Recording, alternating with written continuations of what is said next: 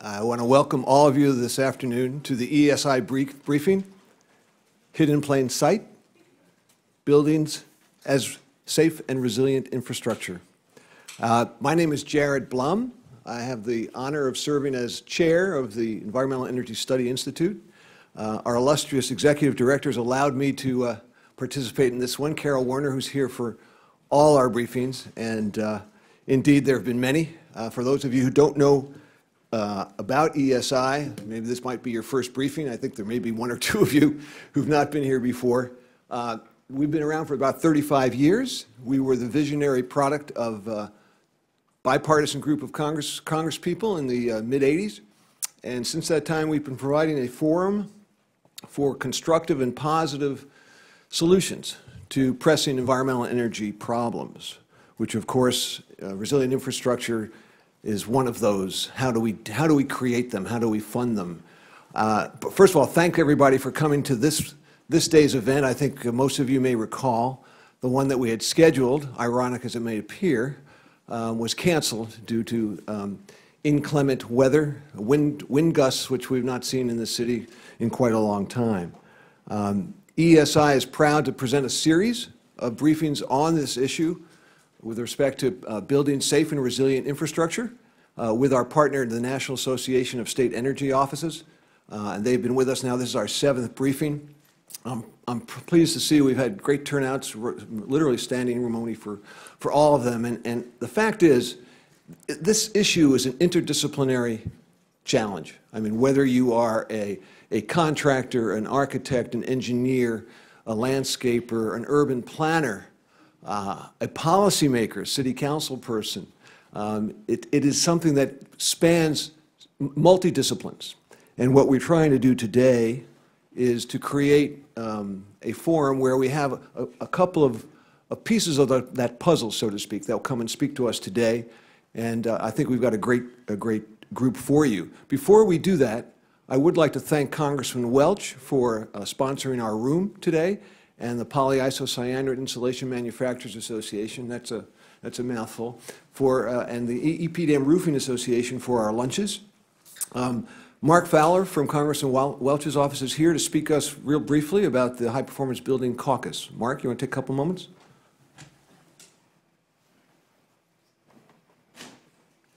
Great. Well, thanks, Jared, and thanks, Ellen and Carol and the EESI team for organizing everything, and to our panelists for joining. I just wanted to quickly mention the Congressional High Performance Building Caucus. It's a caucus chaired by my boss, Congressman Welch, and Congressman David McKinley from West Virginia, and it's focused on a lot of the similar issues that we're going to be dealing with today. So things like, what policies help make sustainable buildings, how do we improve the resiliency and energy efficiency of buildings, and we have some great downtown partners made up of everyone from engineers to installers to insulation manufacturers and many more that we work with.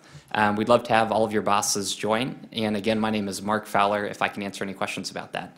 So thanks, and look forward to the presentation. Thanks, Mark. Thanks very much, and thank you for your boss's support and participation in the caucus. It's not an easy job to try and do these briefings and try and bring in all the necessary parts. I mean, we have had luck in the sense of people have wanted to do this. We've had members of Congress, former members of Congress, we've had city councilmen, we've had admirals and generals who have sat at the table here and have told us about the national security implications of a resilient infrastructure. What we're going to do today, we're not going to be talking about a piece of the puzzle that we all are familiar with in terms of the electricity and energy providing parts of the puzzle. We're really focusing more now on how do we stay safe? How do we physically keep the barrier between us as citizens and inhabitants from, how shall we say this, a mother nature? I guess if nature is a mother, somebody should be arresting her for child abuse because she really is giving us a piece of her mind. What I'd like to do is start off in the speaking order, so to speak. I'd like to start with setting the table for us in terms of the 10,000 feet discussion of the challenge to the built environment by the changing climate. And I want our first speaker to do that. She's with the Institute for building health and safety. Her name is Debra Ballen, and I'll read to you a little bit about her. She's very eminently qualified to do this. She joined the Institute for Business and Home Safety in 2008 as the General Counsel and Senior Vice President of Public Policy. She's responsible for all of the IBHS legal matters and oversees a number of important public policy initiatives, including building codes, adaptation, community resilience, and economic incentives for mitigation.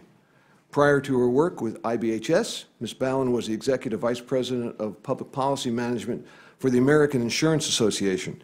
She developed and implemented policy for AIA's priority federal and state public policy issues.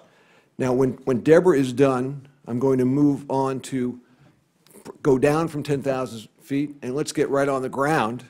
And nothing's more, well, roofing is almost on the ground, Reid, but close. We're going to get to the building. We're going to get to where the quality of the building materials and the installation, the contracting matters, and we're going to have someone who knows a heck of a lot about that.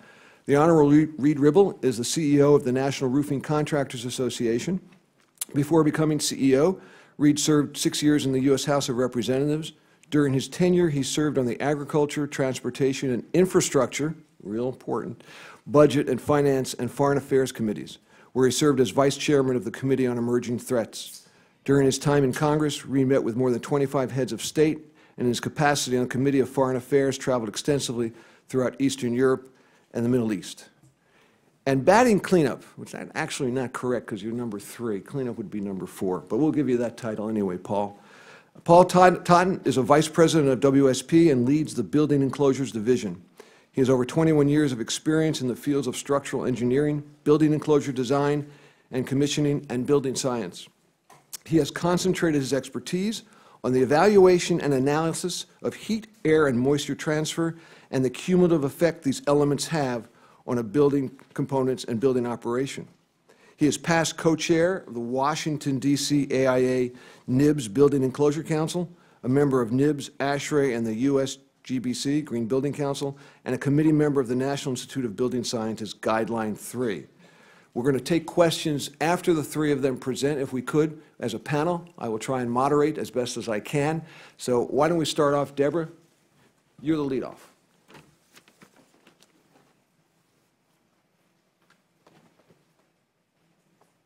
You're taller than I am. Congressman Ribble has suggested that we can invite the standees to take the committee chairs behind me, and since I feel he's authorized to do that, I would never have taken it upon myself to do that, but please do that. Unfortunately, the slides are facing the audience right now, so you'll have to, if you choose that, you'll have to listen to us.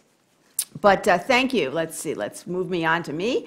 I'm Debra Ballen with the Insurance Institute for Business and Home Safety, and we are a building science organization, so really it is a pleasure to be here at an event that is focusing so directly on the importance of buildings. Buildings are where people live, buildings are where people work, and they are vital for community resilience and our nation's resilience. So while there are other aspects of resilience that can be talked about, I really love coming and just talking about the buildings. And the major focus for what we are doing is on the roof. Roofs, as you'll hear a lot about them today from Congressman Ribble, roofs are responsible for more damage than any other part of a building. The damage to the roof, but also the damage to the interior. If the roof is compromised, pieces of the roof or rooftop equipment can blow off a roof and cause damage to adjacent structures. And one of the things that we say about a building without a roof in the event of a rainstorm, a severe rainstorm, is really just a big bucket waiting to fill up with water, and therefore it becomes uninhabitable or unworkable. So I'm not going to say anything more on that other than we work closely with the NRCA and support everything they do in the resilience space, and I do look forward to hearing more from what he has to say about it. So here's a video. Let's start with that because people love the IBHS videos. This was actually the video. You saw the roof blowing right off. The roof blows off. There goes the building. This was the way we opened the IBHS Research Center in 2010. We did a side-by-side comparison of a home that was built to the building code in Bloomington, Illinois. and one that surpassed the building code by being built to the IBHS fortified standard. And I'm happy to report that the one that stayed up was the one that was built to our standard. And here's a commercial one. That one you're going to need to run. This is a commercial analog, and I know Congressman Ribble's organization does a lot with respect to commercial roofs as well. This was not, we're going to see the back of the building first, and you're going to see what happens to the doors, the roll-up doors. One was built to a higher standard, and one was built to a common standard. And while there wasn't a building code of the Masonry Institute in this case, we did work closely with them, and we're supposed to turn this around in just a second, and you'll see what happens to the common versus the stronger building. There we go. Common versus stronger. We blew out the windows because that often happens in a high wind event. And then we went to see what would happen if the interior got pressurized as a result of the windows. The roofing was not as adequate. In fact, it was inadequate, as you can see on the common side. And if you just wait a minute, you'll see it's not just about the roof. There goes your building. And it was 10 times more damage to the common side versus the stronger side, as well as a building that is out of business. So it really is about resilience, not only for your building, but for your business, for your community as well. Let's look briefly at the Atlantic hurricane season, which, as you know, was unprecedented in many ways and does underscore the increasing importance of what we are talking about today. Prior to Irma, we had actually done a test at the IBHS Research Center. It was actually intended to look at Midwestern construction. But one of the takeaways that we realized when we looked at that wind performance was that when we had a specimen inside our test chamber and we had closed the interior doors, the building as a whole performed better, and obviously the components of it. So although the testing, the reports weren't done, we're a research organization, it takes a long time to get from seeing a building blow down to the official report, we said we can't wait on this. And so we created a quick social media campaign called Close the Doors on Irma. And the result of that was within a few days before Irma made landfall in Florida, we got 1.2 million hits to our website where people could see that guidance. We did crash our website briefly, but that was worth it because it was important mitigation guidance, and it was easy to understand, and it was free. I mean, it was cheap in terms of, and all you had to do was close your doors. You didn't have to invest a lot. And in addition to sort of the importance of getting information out at the right time when people can use it, we learned a lot about communications, disaster communications, timing, messages, and so forth. And while Irma wasn't as big of a wind problem in Florida because of the strong codes there, millions of people took that guidance and made themselves just a little bit more resilient in the face of that storm. 2017, as you know, was not just a wind year. It was also a severe wildfire year, unprecedented wildfires in California.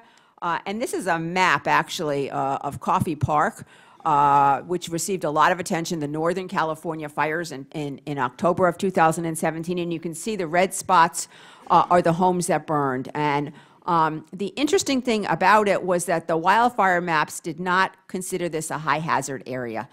You see that in floods. I mean, you see that in Houston. I mean, parts of Houston that got 50 inches of rainfall and therefore obviously flooded were not high hazard. So, we talk about what we know about future weather, but what we don't know, is as devastating as what our predictions are, and they underscore why being prepared in advance of any type of a disaster event is critical, because sometimes there's warning. In the case of Irma, you could read that guidance and close your doors.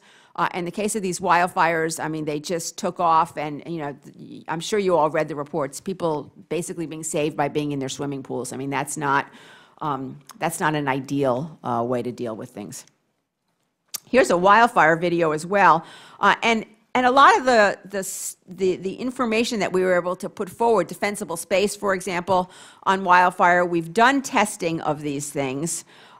We work very closely with the fire sciences community, and we are able to come out with that, both sort of sophisticated research results that help influence codes and standards, but also things on defensible space, things on attic vents, the importance of not having wide screens in your attic and not putting flammables in your attic, which then can become the fuel. So these are the kinds of things that are important from a communications perspective.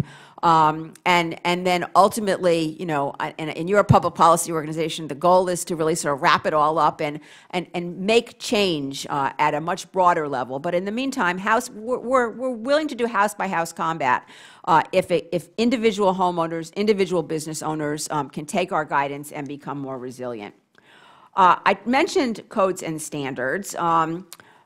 Building codes, for those of you who are not familiar with them, are done by a consensus-based process in the United States, first at a model code level, and then they have to be adopted by individual states. And sometimes that's an acrimonious process. Not all states have them.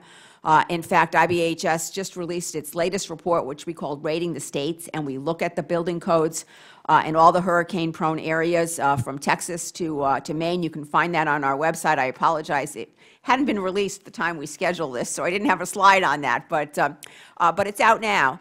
But we also realize that an individual homeowner or an individual business owner can go above code and therefore become more resilient. So we developed a set of standards and a set of inspection requirements that we call fortified that are a way to implement a resilient design that goes above code. It's done at a voluntary level. There's a couple of jurisdictions in Alabama that have required it at their local level, but for the most part, we're trying to engage people and business owners to take that extra step, make a small investment in mitigation to become safer and sounder in the event of an event. And you can see we do this at the home level as well as the business level.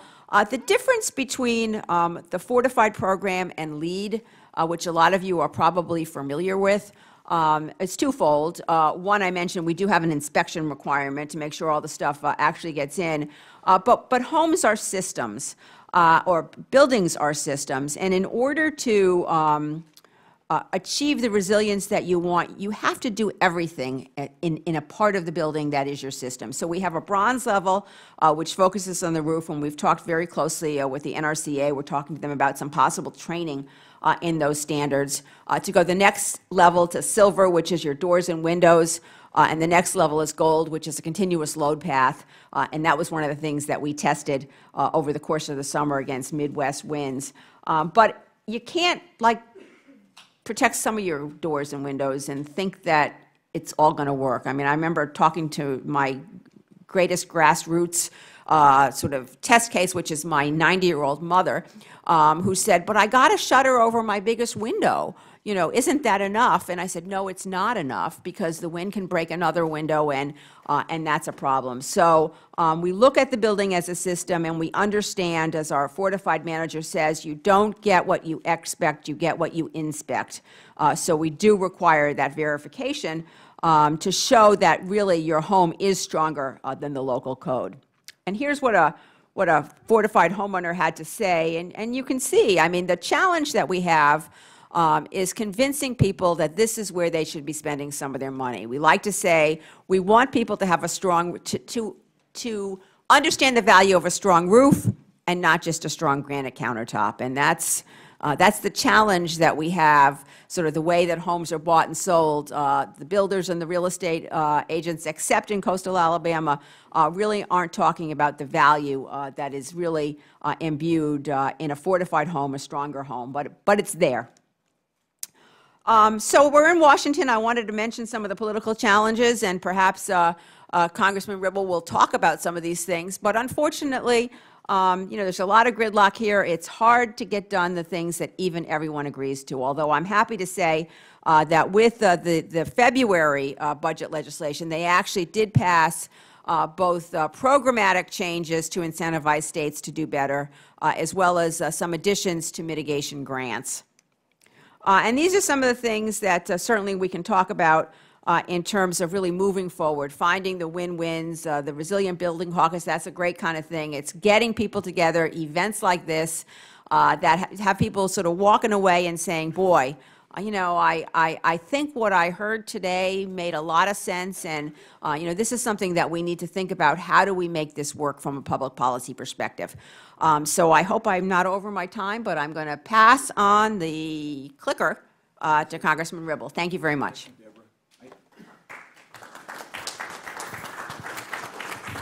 A very important announcement, and that is for those of you that are standing up there and didn't get fed, we did order some additional food, so it should be coming momentarily. I am going to yield the rest of my time back to the Congressman. Well, good afternoon. Is it okay if I just talk right from here? You all can hear me? Mark, thanks for making the space available. Having been in this role and worked very closely with your boss, I can tell you that Congressman Welch is one of the best members of this entire body. And I appreciate him making this available. And I'm a Republican, he's a Democrat. We're very far apart on a lot of the political issues, but I have a profound respect for Congressman Welch.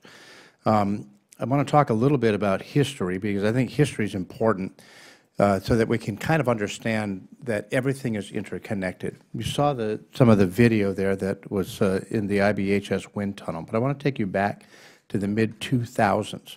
In 2004, there were 4 hurricanes that went through Florida. And then in 2005, one of those was Hurricane Andrew. And then in 2005, you had the big hurricane, Hurricane Katrina, that went through New Orleans.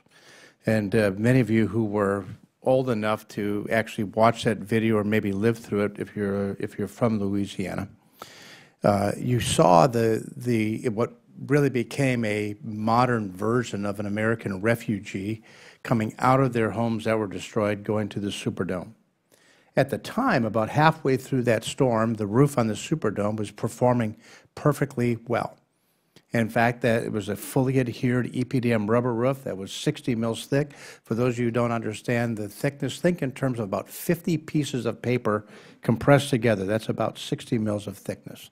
That roof was performing perfectly fine, and people were secured out of the weather. However, across the street was a high-rise hotel owned either by Marriott, Sheraton, Hyatt, whoever. And as you saw in the windows, as you saw in the video, windows often will break. The windows blew out of that hotel. They then became glass missiles that landed on the roof of the Superdome across the street. When that glass, sharp edge of glass, penetrated the membrane, it now created a flap that could get captured in the wind, and off the roof went. That roof probably would have performed even with 150 miles an hour had that debris that had gotten caught up in the air not struck the building, and everything would have been fine. And that's why all of these things matter. It's not just about how good the roof is, because we can put a roof on. I can tell you with great amount of confidence, if you're willing to spend the money, we can put a roof on that will not only last a very long time, 30, 40, 50, 60 years, but we can put a roof on that will hold up in 150 or 160 mile an hour wind. What we can't do, and what we haven't been able to do, is design a roof that can handle a pane of glass that's 4 feet by 4 feet with sharp edges flying at 300 miles an hour into it. And so there lies the complexity of trying to create a system of resilient buildings in light of what happens around you when a non-resilient building fails. Let's stop and fast forward now to 2017. 2 major hurricanes hit the United States. We had the hurricane in Houston, which damaged 300,000 homes. So 300,000 homes in Houston have to be replaced. But they don't have to be replaced because of wind. They have to be replaced because of flooding. And so there's no building code per se, short of putting every single one of those houses in the flood zone. And for those of you who live in New York, you understand it because Hurricane Sandy did something similar, where a wind surge pushed water onto the land and brought water into these buildings. And now the buildings have to be replaced. However, the roofs in Houston actually held up pretty well. There was very little roof damage there, even though we had winds in excess of 100 miles an hour. Hurricane Irma, on the other hand, Class 5 hurricane that hit the Florida Keys, damaged 150,000 roofs. However, that damage was dramatically reduced compared to what had happened with Hurricane Andrew just a decade or so before. The state of Florida had moved very aggressively in coastal regions to increase the building code to in essence, up the game to keep roofs on. Some of the science that's going on at IBHS and their wind tunnel for what they're calling a fortified system or fortified home, fortified construction, fortified roofing, has all been really good and very insightful for the industry to take a look at. But even then, it's more complicated than just figuring out how to put a roof on that will stay in place. So, for example, you saw that residential home where the entire structure just disappeared once the windows went open, and the home next to it stayed intact. Well, that home next to it can stay intact, and I can tell you we can keep a roof intact, but using adhesives and things around perimeters to increase the wind resistance only works if that method of attachment doesn't damage the roof 10, 12, 14 years down the road. So the roofing industry is working with the insurance industry in helping design that fortified system in a way that when we meld components that may not be chemically compatible, and a scientist who's looking at wind can think that an adhesive that holds it on is the right thing to do, we can look at that adhesive and say, yeah, adhering that is correct, but you can't use that adhesive because we've got a chemical conflict with the two materials. And so getting that right takes a lot of time.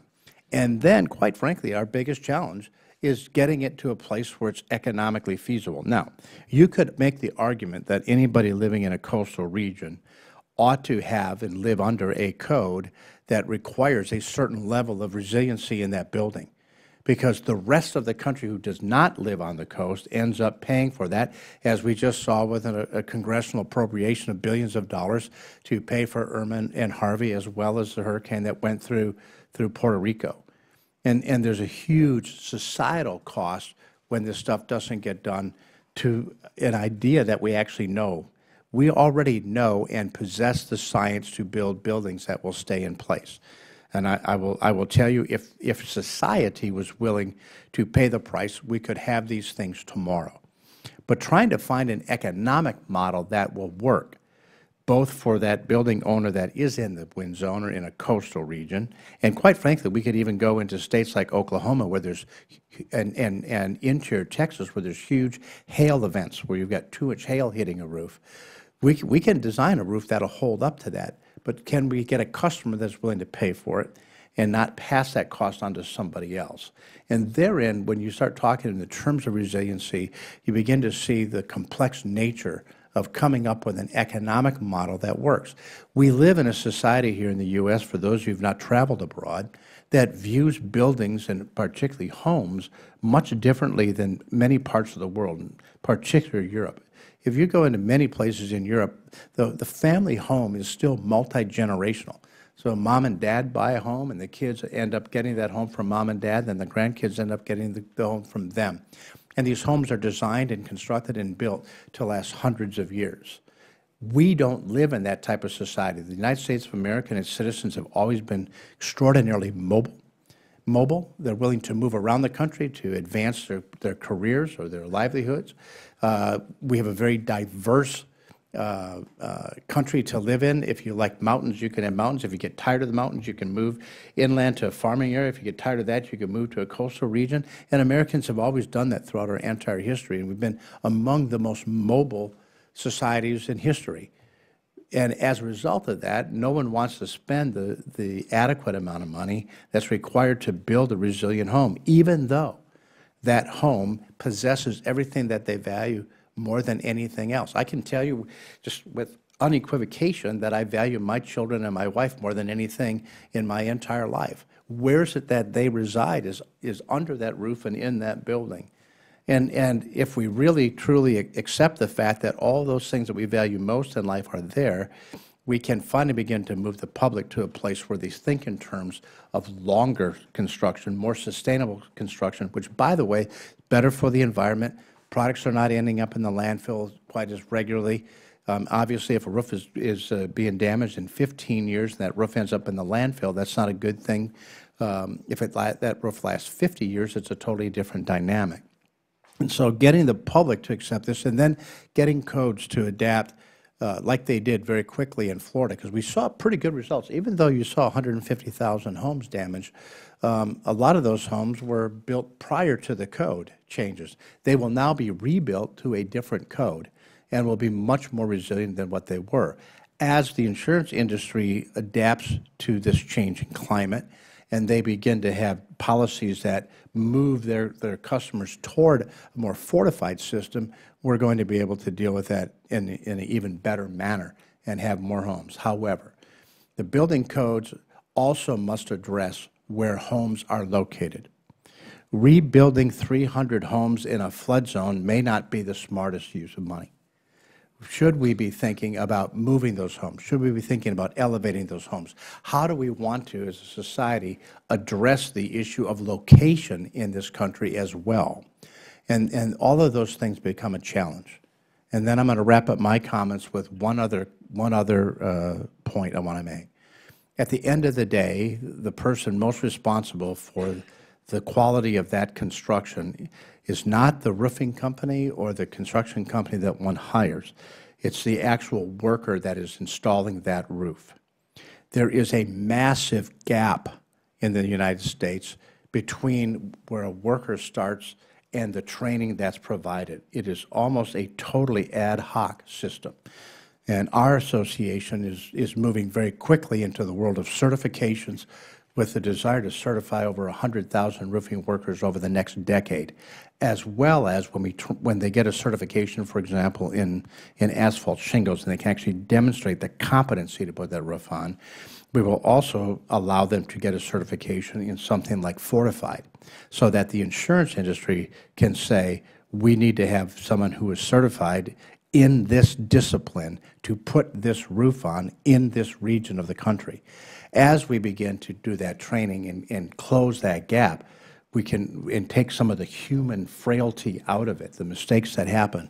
We will begin to also make an exponential step forward in worker quality. That's why education, and for those of you who have bosses on the Education and Workforce Committee and looking at apprenticeship programs and technical schools and reinvigorating technical training in our high schools, all those things matter because everybody needs it. And we are now, as we sit here today, 20,000 workers short in the roofing industry alone, 300,000 workers short in the U.S. construction industry. And I would be willing to bet if everybody in here was honest with themselves, and you don't have to raise your hands, when your son or daughter was born and you cast your eyes down on that child the very first day and you're looking at this newborn in their bassinet, there's not a person in this room that thought, wow, I hope you grow up to be a roofer. And we think this way, but we think this way wrongly. These are high-paying jobs that require a great deal of technical skill, and many of those types of work are dangerous. And so it's something that we have to begin societally to change our thinking, to shift the nexus, to provide value to the men and women. When you go home tonight and you flip that light switch on in your bedroom, none of you are ever going to think that that light won't come on. While simultaneously, none of you also will ever think about the man or woman who wired that light so it comes on every single time. And it comes on every single time. That's the quality of the construction work here in the United States. It's very high quality, but we need to honor the men and women who choose to do it so that more men and women will enter that trade and provide the types of buildings we need. Thanks for having me, and I look forward to the questions afterwards. Congressman, thank you for pointing out that last point, this issue of, as we're trying to drive better built buildings, the education of the workforce has to come along. And we, at the EESI, I don't think we've explored that sufficiently. We're going to try and integrate that issue, I think, as we do some additional briefings on this, because you've raised a very, very good point. Paul, clean up, babe.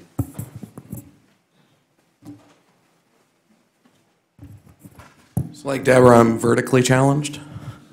So let's wait a few seconds for my slides to come up. One thing that I think is important to think about in our building market is that we have commercial and residential buildings. We don't necessarily plan for looking at these buildings differently. We don't think about space for shelter in a way that it should be. So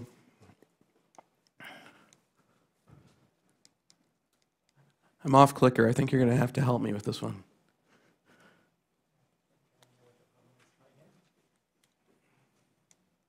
There we go. So as we look at our buildings, each building has a different purpose. If we look at a stadium or a museum, we have the purpose of what the building's used for on a daily basis, but we don't really think of these buildings in the form of a disaster. How can we repurpose these buildings into a place of shelter, protection? We're spending taxpayer dollars on a lot of these buildings as they get constructed, and so we need to think of them that way. We have to think about our climate change and our codes and our education of how we actually design for the future. Not a single building we design today is actually built for the future. It's built for the past. We design everything to the past. The rate of codes get adopted and debated. It takes 6 to 10 years to get something passed. By the time it's passed, it's already outdated based on the rate of climate change. So we have to think differently about our building stock. We have to think about teaching and training, and Reid's absolutely correct. Education of not only owners of buildings and property owners and facilities managers, but also those that build, construct, and live and occupy these spaces. So what are the basic requirements of any building? The very basic requirements to provide shelter. And yet we don't think of any building we go into for entertainment or other purposes as a place of shelter. And yet as we saw after Katrina, the Superdome definitely became a large space for shelter in that city. Convention centers, large space for shelter. These areas of assembly could be pre-designed on taxpayer dollars with an infirmary, a hospital, and a means to actually shelter people in the case of a storm. We don't think of our infrastructure into these buildings in the same way. We look at microgridding. Microgridding is not done all over the US. We look at how long it takes to get our grid back up, even after a basic windstorm. It's amazing at the rate it takes to get something done because we haven't thought about taking things down to a smaller set. We have to think about our life safety. So we build a lot of glass. Glass is great, allows you to see outside, but glass also becomes a huge projectile issue in almost any event. Earthquake, you can have it in fire. If the fire risk is large enough, you're going to blow out glass. We can have it in high windstorms. Where does that glass go? How does it get contained? How does it impact people as they leave a building? What are the safety risks on a curtain wall system when you lose a whole section? How do you load that differently? There's nothing in the code to tell you actually how to design that ahead of time for that event. And then we can think about the user experience. We still need a building that's going to be pleasing, that somebody's going to want to be within. But what is the user experience in the form of a disaster? How do they see that building differently? They don't care how it looks as much, they care how it actually protects them. We have a variety of buildings that we build. Each of them are for different purposes, anything from an office to a school, to a large stadium or a museum. And if we look at each of these buildings from an event of how we experience them on a day-to-day basis, we go to a school to learn, to be educated about sustainability and different ways of looking at the world. But what do we do when that's needed for a shelter? How do we actually use that space differently? Is it pre-built, pre-thought through for resiliency on day one? If we look at our museums, the same thing. Can these be used as shelter spaces? Usually with the quality of artifacts in these and the cost of those, they're not seen in that way, but could we find a way of getting to that point? This is our climate map, as it probably still sits within ASHRAE today. It takes a long time to get the climate data amalgamated and to program it into this map. And so when we actually look at zones around the country, we take the amalgamation of data that's used for our building code. Usually for energy code, it's 30 years of amalgamation of data. We're designing buildings from an energy standpoint to like 1985, 1990, 2000 standards. We're not designing for 2020, 2030. We have no iteration within the way that the code is written today to look at climate mapping moving forward and actually using predictive design. This is true with flood maps, although FEMA is updating those more often. It's true with almost any map we use today. We look at the complexity of our architecture. We take wind loading, for example, from ASC. You take that to any complex architecture building, all the rules of the road in the code do not apply because we're going to get areas where wind's going to be built up based on the architecture. And so we have to think about our buildings and take that step forward, especially as designers in those building, in a different way, to really think about how do we future-proof these. So we're building a 2030 building today rather than a 1999 building today. Climate change has huge effect. If we look at a number of areas of the country, not only are these massive storms, hurricanes actually an issue. If we look at last year's hurricane season, it was interesting. If you looked at the track, we actually could have lost a good portion of Florida. We had 8 to 10 storms in a row tracking along the same line. That is actually going to happen more often, where we see stuff up and down the East Coast, where these storms are going to be iterative rather than singular. They may not be at the same high speed of wind. The same is true with tornadoes. If we look at the rate of tornadoes and the volume of tornadoes, we're getting a different type of storm event we're getting today than if we go back to even 1998, 2000.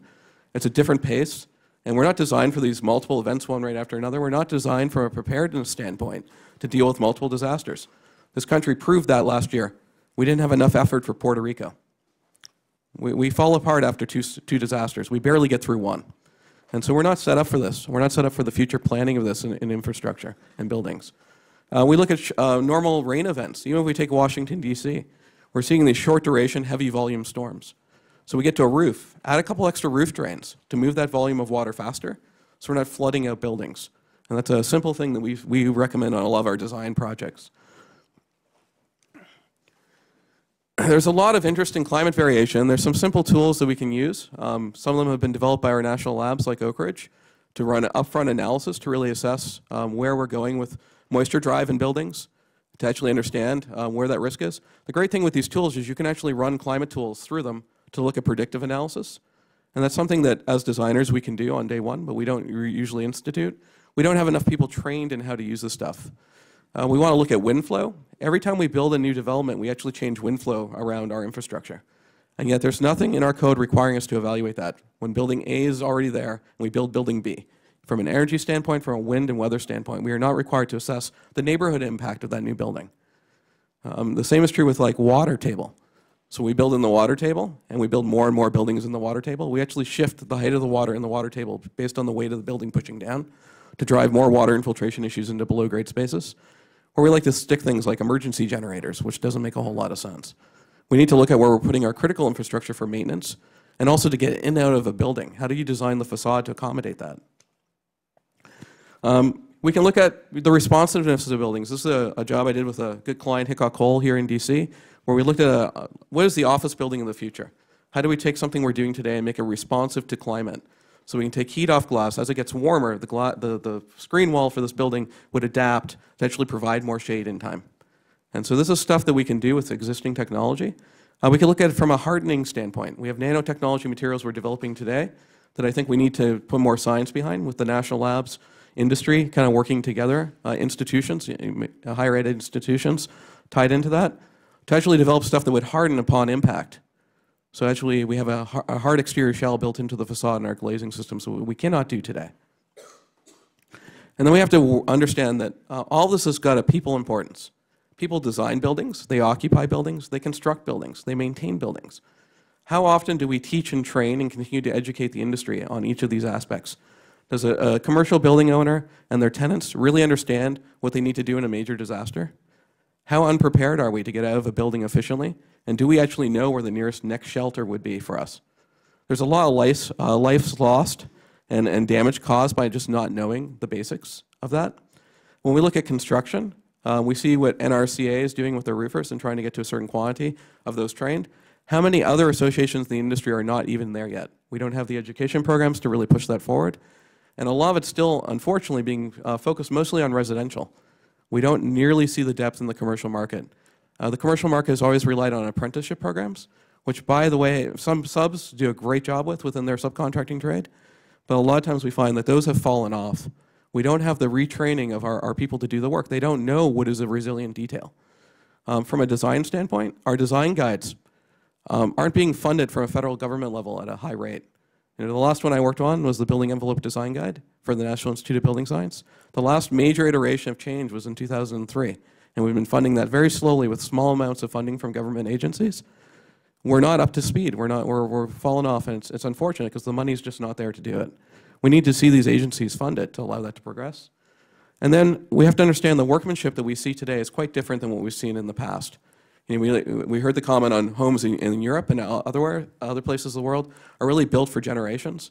We haven't built in this country for generations for a really long time. And we need to get back to that thought process of resiliency. Durability is actually something that lasts more than 10 or 15 years. What we build is sacrificial. Your home should be destroyed by a storm, and maybe we'll rebuild it. Rebuilding takes time, and the emotional and psychological impacts on people are huge. Nobody can ever feel comfortable in that home again because of what's happened. And then we want to think about more about the importance of what actually happens on a site. Are we actually going through the process of working together to build an actual building? So it's not just the general contractor, it's not the architect, but the process of commissioning actually has an important role. What we're finding today, though, is on some of these jobs, commissioning is the Band-Aid to a larger problem of not having the upfront education. So if we don't have apprenticeship programs where people are being trained properly, a commissioning agent pointing out deficiencies but not really being able to teach as often, maybe because they're also lacking skill set in the way that they're doing the work, can be an issue. However, if we have a well-trained workforce coupled with a well-trained group of commissioning agents, those two things work extremely well together, where the teaching can happen on both ends. So somebody from our profession comes out and looks at a building and points out a deficiency, but can also show the worker a better way of doing it. And so it does need to be a twofold front and back end of these jobs to do that education. And with that, I will leave that open to questions.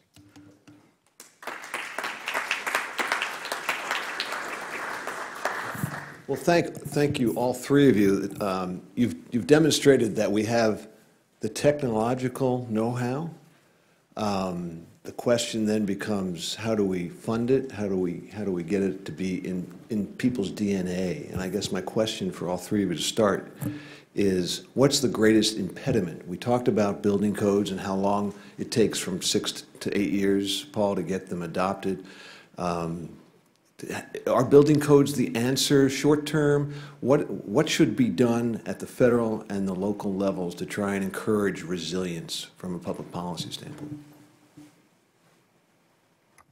So maybe I'll take that first. I think one of the things I think is probably more important is, so you can have a code, but the code isn't really going to get you to the point of actually understanding how to implement that code. I actually think education is probably a better spot for us to start. Everything from STEAM programs at grade and elementary school, so that our future generations actually have a good understanding by the time they hit university of how to do this. We'll have more people interested in construction. Construction's getting quite advanced. We're seeing robotics and other ways of actually erecting buildings that are quite difficult to put up, now being implemented around the US and around the world. This does require a larger technical understanding of how to run equipment and computers. So I see this crossover actually happening within the industry now, but we are not prepared to actually implement it without having enough people educated. So I think education at its core is going to be extremely important.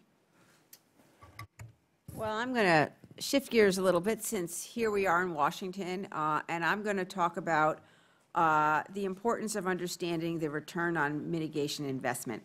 Yeah. Paul, you mentioned NIBS a few minutes ago. That's the National Institute of Building Sciences. They have, at least partially, I think they're calling it an interim report, but just updated a 2005 report that looks at the return on federal investments in mitigation, 6 to 1 on federal grant dollars, and they looked at private investments that go above code, 4 to 1. One of those was actually the IBHS Fortified Wind Program, and that was a 5 to 1 investment. So I think that, here in Congress or in the agencies, they need to understand that these are good investments to make.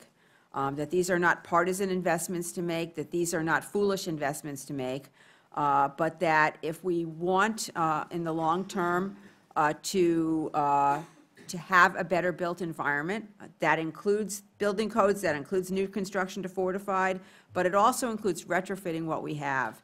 I think a lot of times we focus on putting new stuff up better, and that's very important, but the building stock doesn't turn over very frequently. And most of what you see, we want here to be here for a while, so it's a question of retrofitting.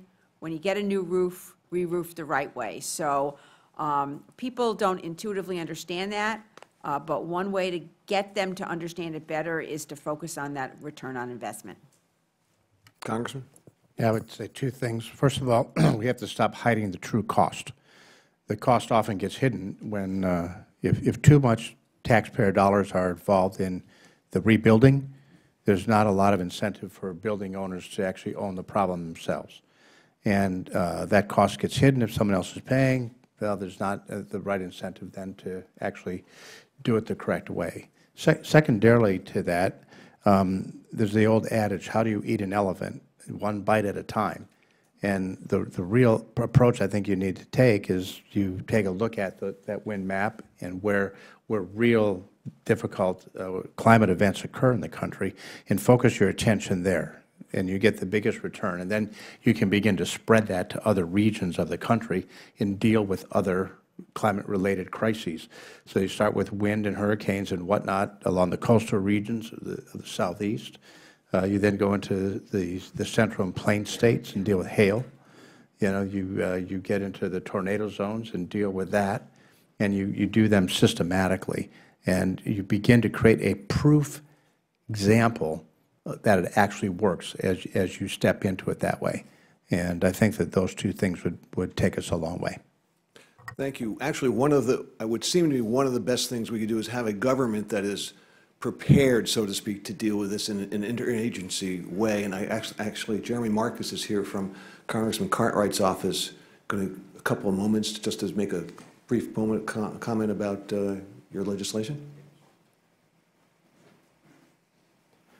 Well, thanks EESI again for giving me a few minutes to talk about something we've been working on for the last few years that we think is a really common sense way for the federal government to help prepare ourselves better for these events.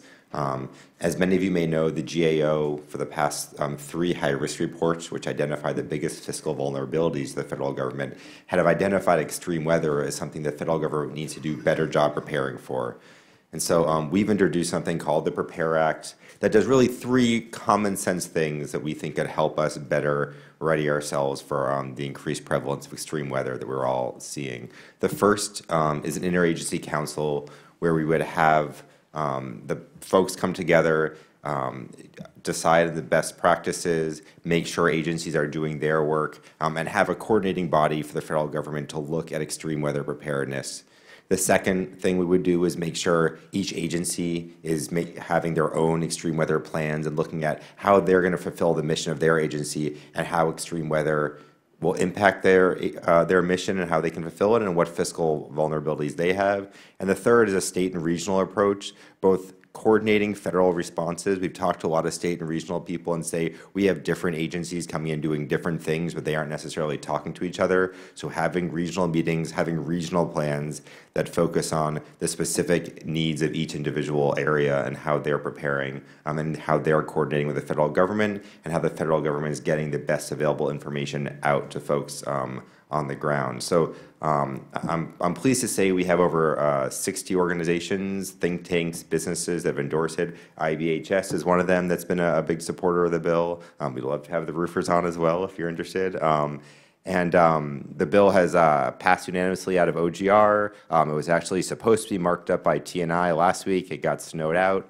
The irony wasn't lost on us, but hopefully it'll be moving through TNI, and we'd love to get anyone here, whether you're from an organization who might want to get more information or support it, or you're from an office. We're still looking for co-sponsors.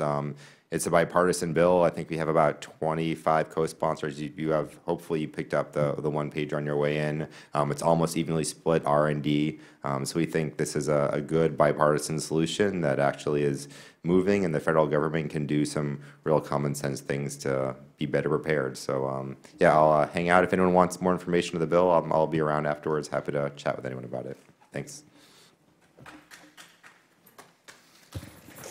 Do we have time for some questions for any of the panelists? Do we have questions from the audience at this point for the panelists? Yes, sir.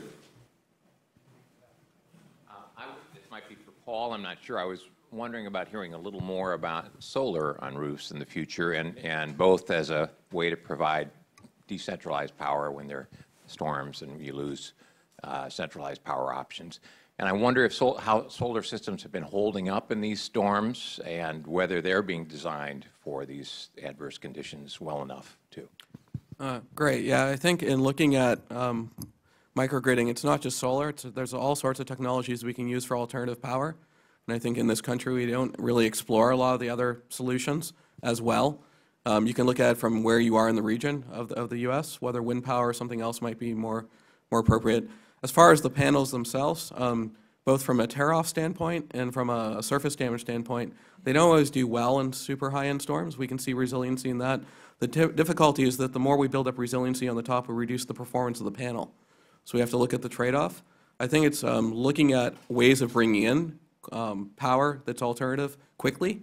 So whether we have equipment that FEMA or somebody else has on stock, to deploy large solar arrays quickly after a storm event would probably be more important, in addition to having that infrastructure set up front, where we can plug and play, either being on building, or if it actually happens after a major storm event where that on building is no longer effective, it's off building plugging into the same grid, which I think is a better way of planning from a microgridding standpoint.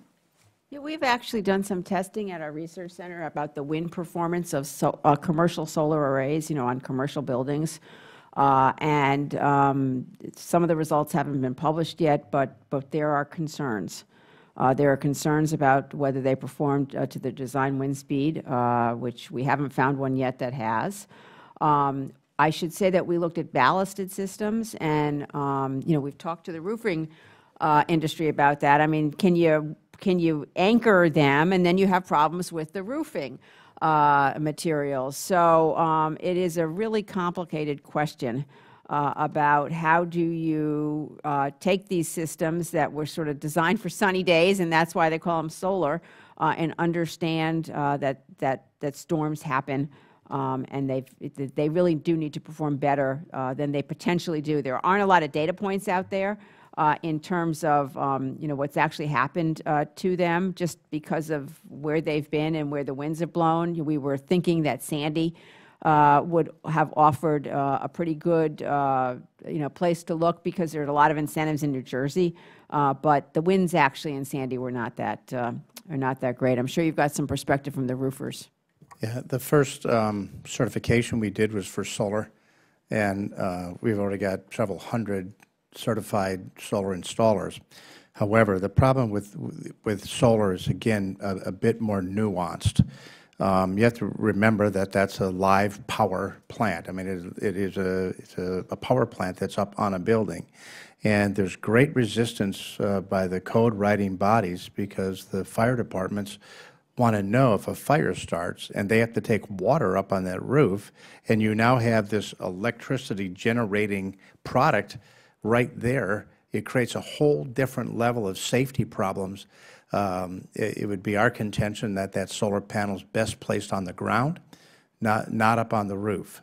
And so we can, with the right amount of funds, if a customer is ready to pay the money, we can put a solar panel on a roof and it'll stay there up to 150 miles an hour.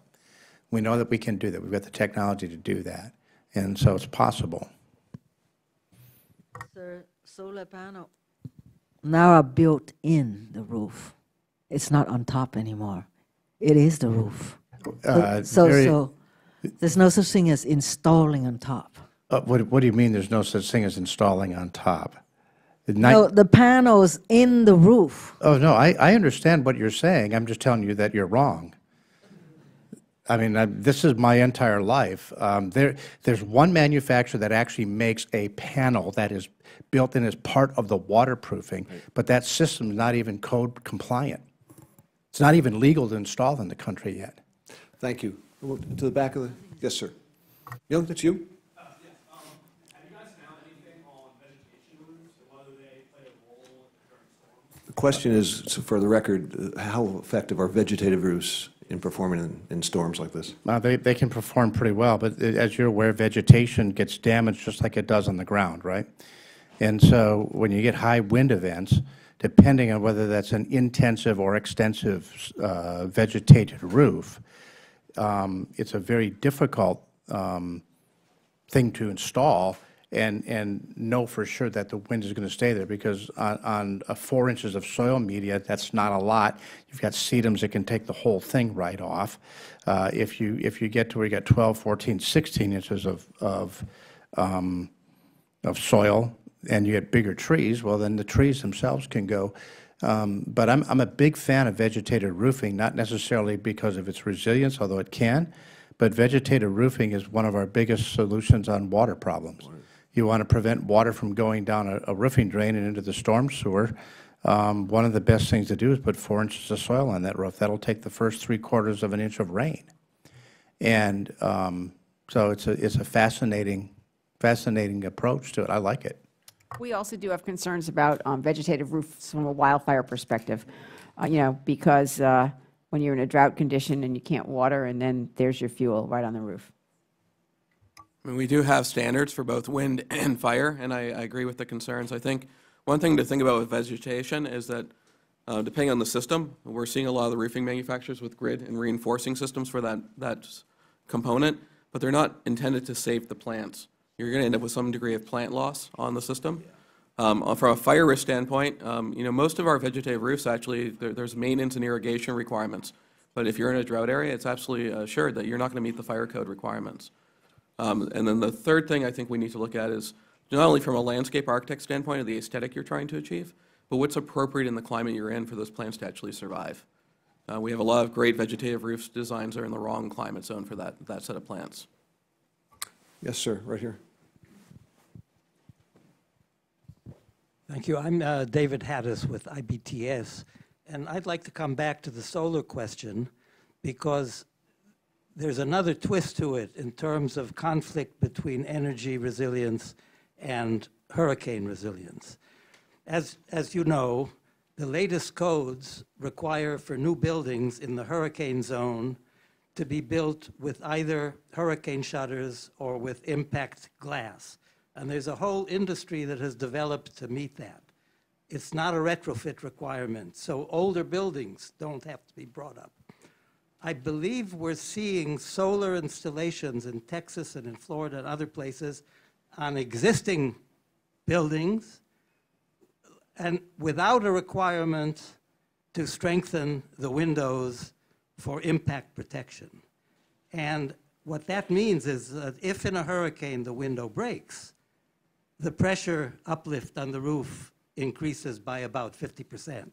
So it's resisting a 200-mile-an-hour wind. Can we move into requiring, and of course there's a lot of pressure to, from various sources to put solar on roofs and on buildings. Is it possible to make them aware that there is this additional problem and to require the retrofitting? So I think when we think about buildings, we have to think about them holistically, and we don't necessarily do that in the interrelation between our design. So let's just take the building code. You actually probably could not build a fully to every letter of the building code building ever, because each group of the code actually is designing its own bubble, and then the interrelation between those sections make it difficult for us to translate one to the other. What you're bringing up is actually a great point. We have glazing in a building of varying standards, and we're not always required to bring that up to the current code or even look at future code. That implosion of glass changes pressurization in a building, and yet it's not picked up in our roofing standards. It's not picked up in other standards within the building. It's not picked up in fire spread caused by wind if there's a fire event, electrical fire in the space. That interrelation is important. To get it out in the industry and education format, we have to understand that in that storm event, we're not designing for that. We're designing everything up to that storm event. There's nothing in our code today that actually designs properly to a storm event. And so for the solar industry and for the roofing industry, yeah, it's going to happen that roof's going to be lost, but their design parameters are based on the building staying intact holistically, and that's the challenge. And even on Fortified, if you saw the video that she showed where you had the one building that wasn't built to the code and one that was, and the one building blew apart, just imagine if that building was across the street. So you've got a one home that's built to fortified or resilient system, but the house across the street is not yet. That one blows up and smashes into the building across the street. Now all those windows go on that building, the house pressurizes, and you've got a new problem. And so this is a very, very difficult problem to get to. That's why part of this solution has to be centered around what the new construction codes are. So when entire neighborhoods are built, which you see a lot in the coastal regions, that all of the homes are built to that standard in that entire neighborhood. Now you're really getting at the core problem. And so it's a tough deal when you're having a mix and match type of thing. Yeah, one of the things I'm personally very grateful for is that I don't need to understand the politics of solar, which, there's a lot there. And, when we've done the wind testing that we've done, we've picked up a little bit of it. But as is the case with many industries, the industry needs to understand there's a problem. And I don't think the wind performance of solar arrays is the major focus right now. of that industry. And, until there be, whether anecdotal evidence following an event where you see these problems, these are the kinds of things that begin to change minds. But I do not think minds are being changed yet with respect to the wind performance of solar arrays. Ellen, you have a question? No, I just wanted to pick up on the woman raised that point earlier about there are some technologies that integrate solar, roofing technologies that integrate solar, right? So I was thinking if you're going to do a roofing retrofit and you want to get a twofer, perhaps you could look at a, solar shingles or something like that. So I just wanted to I absolutely know that there are these other rooftop solar systems, as you say, but I did want to just at least acknowledge that there are these other products coming out. Yeah, there are. My concern, and I apologize for being maybe a bit too direct here. My concern is that there are none of these yet that are truly code compliant. And it becomes almost like an urban legend that these systems can keep both water out and power the home today, while simultaneously meeting all the building code, particularly related to fire. These panels burn. And I'm not even certain that at this point of the technological growth that we're at a place where they should even be mounted on a building yet. And there's a lot for us to learn in relationship to that. And listen, my roofing company built solar-powered plants on large commercial buildings. And we spent a lot of time looking at trying to figure out how to fully integrate one. You're starting to see some technologies in Asia, particularly in China and Japan, where they're building solar panels into windows and things like that. But all of these create different problems should a catastrophic impact hit that now powerized building component, that you now have exposed electricity running that's uncontrolled. And even though there's been a lot of marketing, I know Tesla's been working hard on a pure powered shingle. They don't have one that actually works yet. And so we're a long way away, I think, from getting to where we can have a integrated, power-generated roof that will be truly in alignment with the building codes, in part because there's a lot of resistance from other trades and other protective services like the fire departments and police who are very, very concerned about it. Paul, you have a comment? So I think one other thing to think about is that the technologies are improving. We are looking at the wrong component. We have more roadways and more ground infrastructure that we could actually build into. The technologies in actually paving with solar is being used all over China. It's being used in other parts of the U.S. in experimental look at this, and in Canada. And I think that those technologies integrated with buildings. So if we lose all of our buildings and we still have our roadways, and then there's a percentage that are still damaged, the microgridding component of an infrastructure component of solar roadways actually is an easier thing to deal with and reintegrate back into the power grid. And so I think that technology could be looked at. Some of the hardening of those components are actually things that could be taken back to the roofing industry. So in 5 or 10 years, we will probably be at a different point with this, but we need to look at this more holistically. If we're not dealing with a roadway structure that could actually be part of our component, which actually a lot of the emergency groups are more comfortable with from that standpoint, we're missing the boat. Yes, sir, in the back. Could you talk about the cost up relative to hardening of buildings, fortification?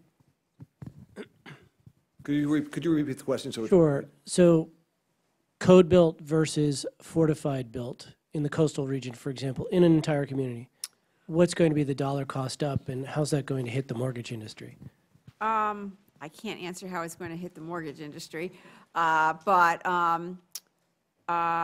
it depends. There isn't an easy answer. It depends on what's your code base, and also, since a lot of it is labor, what are prevailing labor costs. So Florida's got a pretty good code. It really doesn't cost that much to get up to fortified. Alabama, I think labor costs are probably lower than they are sort of in the Northeast. So that's a cost-effective way. What we say is that, it's cost-effective certainly to get a fortified roof when you are re-roofing or roofing for the first time.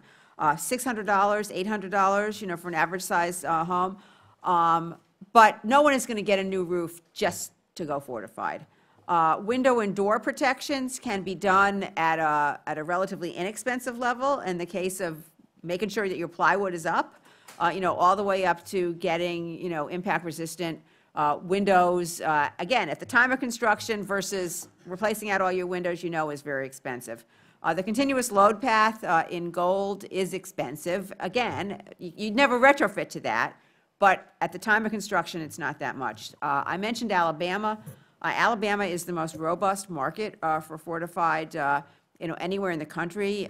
They actually put in building codes for fortified in the coastal regions, and then the builders started and the market started recognizing that. And I was down making a visit there a couple of weeks ago, and I went in a neighborhood of $250,000 homes, and they were all built to the fortified gold standard. So you can do it at different price points, but it has to be done at the right point and in a sort of deliberate way.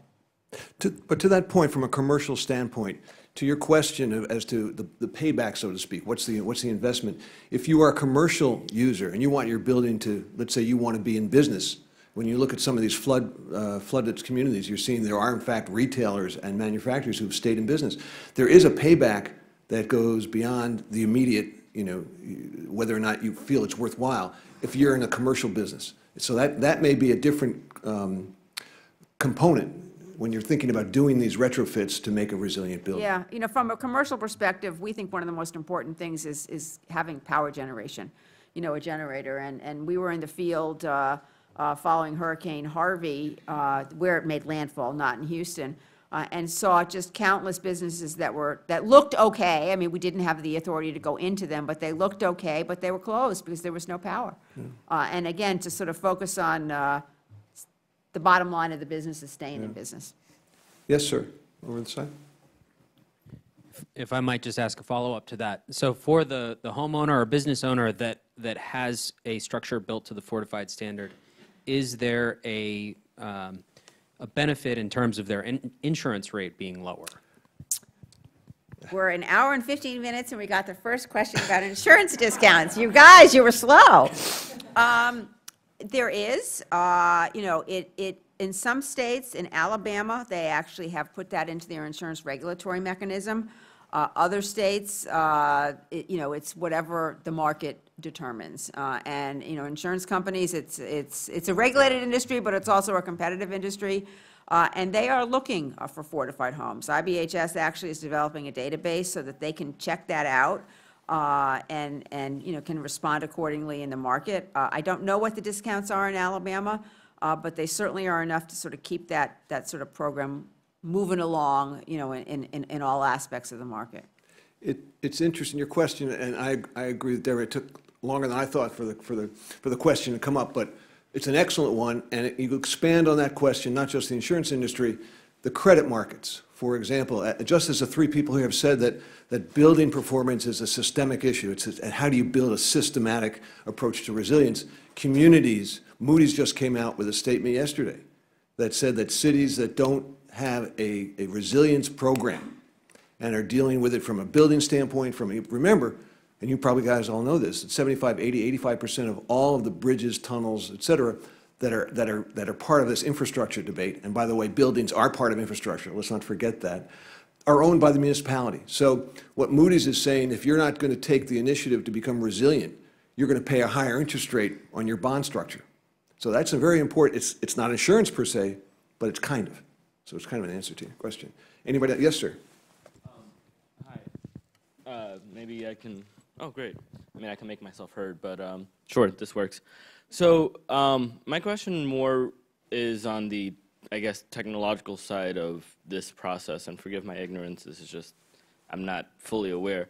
Where it concerns the technology that goes into fortification and what currently exists, when we're talking about populations that would expect to see several high-impact events in a calendar year or several high-impact events in several calendar years, while it was advocated by this panel that there is a return on investment for making those types of expenditures, how much so is that the case for populations who inevitably are guaranteed to see repeated events year in, year out? So in other words, maybe in, I'm a New Yorker, right? So maybe Sandy was the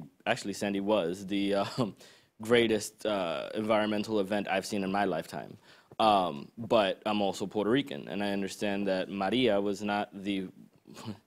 definitely by far not the first massive hurricane that the island has seen. By far the worst, again, within my lifetime, but not by far with any shortage of frequency, and with climate changes being what they are, you would expect that these populations would begin to see more events with greater frequency. That's a great question. And most of the testing that's done is done on new construction. And then the question is not so much having many high impact, but day after day after day. We actually have sort of one of the less glamorous parts of the IBHS Research Center is what we call our roof aging farm.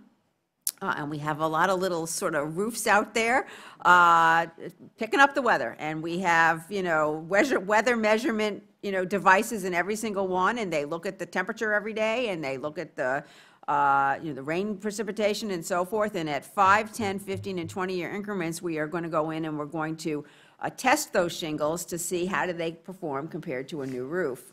There's an aging farm probably not far from you in Madison, Wisconsin. Some of our member companies, Cincinnati, Ohio, Coastal Alabama, and Kansas City. So we are testing that. I think that the place where you see that frequency the most is with respect to hail. Because it doesn't take a lot of hail to result in a roof replacement. We're actually developing a hail standard, an asphalt shingle hail standard to try to get a better sense of that. But really, one of the questions I think that people ask, and we don't know the answer, is, it's great to have a 30-year roof, but if there's going to be hail damage, every 7 years or whatever, does it pay to make that investment? And I don't know how do you guys answer that? Yeah, I think it does. There's a market tension that occurs on the hail side. Then I'll talk a little bit about the wind. The market tension on the hail side is if a consumer buys a new roof for their home, and they buy a roof that's impact resistant, what the industry would call Class 4. That'll take a hailstone up to about 2 inches, so it's pretty good impact. If they buy that and they have it, and now 8 or 9 years later, that roof has maybe got some mold on it, not looking all that good, but totally performing exactly the way the manufacturer was. A new hail event comes through. All their neighbors are getting brand new roofs paid for by the insurance industry. Their adjuster comes up and says, nothing wrong with your roof. They almost view that as a negative. The consumer does. They don't mind the disruption for the most part about replacing a roof because of hail, because they can be planned and you can do it when it's not raining and people don't have to move out of their home. Wind is a totally different animal. And when you get into a post-hurricane or wind event, let me just describe what fortified looks like for those. You tear that old roof off on an asphalt shingle roof. You reattach the deck with either ring shank or screws so that that deck now stays, the plywood sheeting now stays on. You then put a water shedding underlayment there so that if the shingles would blow off, there's something that will shed the water off. This is all about water mitigation. If the roof goes, that's the cheap part of this. For the homeowner and for the insurance industry, it's when water gets into that home, that family has to leave the house and live someplace else. Now the carpet, and there's going to be mold mitigation, and all that's got to be done because water got inside. So you put in a more durable underlayment under those shingles, and then you install the shingles, but you increase the attachment by 40%. Instead of 4 nails to a shingle, you go with 6. Instead of having an unadhered perimeter, you adhere the perimeters where wind can get at it. And you do things like that. So it's not horribly expensive to do. I think your $600 to $1,200 number, depending on the size of the house, is right. I think the insurance industry still has to do a little bit of arm wrestling about, do you include that over the garages or carports, for example? Is it worth it to that consumer to do it there? And but those are relatively low in cost types of fixes since the laborer is already there. You know, so it's not a big thing. And someone asked about the home mortgage industry. They're actually very much in favor of fortified because, remember, they're the true owner of that property till the property's paid for. And they're not particularly interested in having a storm-damaged property that is either underinsured or the people can't afford deductibles or what have you. I'm big fans of it. Paul? So one thing I wanted to add is we have the upfront cost of a first-time install. And if we're looking at a region where we know we're going to have multiple events, we should have a long-term setup of cost in our revenue stream, looking at ongoing maintenance, and then long-term planning for partial and full roof replacement at a frequency that we expect those major storm events. And I think that's something we don't plan for today. You know, we're planning for that initial install, and if it's damaged, we're going to go back with a new install. We can't predict the degree of damage we're going to have on the buildings. So depending on the site, the location, the size of the building, the way that the glass and glazing may fail, the way that that roof may fail may be not easy to predict. But if we have broadcast out with inflation, some idea of revenue cost, at least we can look at the rate of replacement. The amount of time the building's left open and not conditioned, and the amount of damage that can be driven by mold and other things growing in it isn't well understood. So if we look at even after Katrina, a lot of the buildings that were left unoccupied were due to mold growth, rapid mold growth inside the building. On drywall and other finishes. And so you have these large commercial buildings that just are unable to be used because the cost of remediation to remove all that and provide a clean, healthy building is too expensive. I would also add to that, when we talk about the amount of debris that gets caught up in a wind-borne environment, even if we had an entire neighborhood that was built to a resilient level, you have to take a look at the landscaping design as well. Because if a tree gets airborne and it hits the home, it can become a tumbling effect as well. And so there's a lot of issues centered around this entire thing to actually have a true resilient neighborhood. Thank you very much. I just want to end, I think we're close to the end. Are there any more questions at this point? By thanking the panel, I think this has been incredibly informative. I think everybody now understands the hidden in plain sight kind of beginning of our title and the critical role that buildings, resilient buildings, play to our infrastructure. We're going to keep that in mind as we get further down the road on the infrastructure debate. I mean, it's all systemic. It's all working together. Communities working together, and buildings are a big part of that. So thanks again. I want to thank our panel.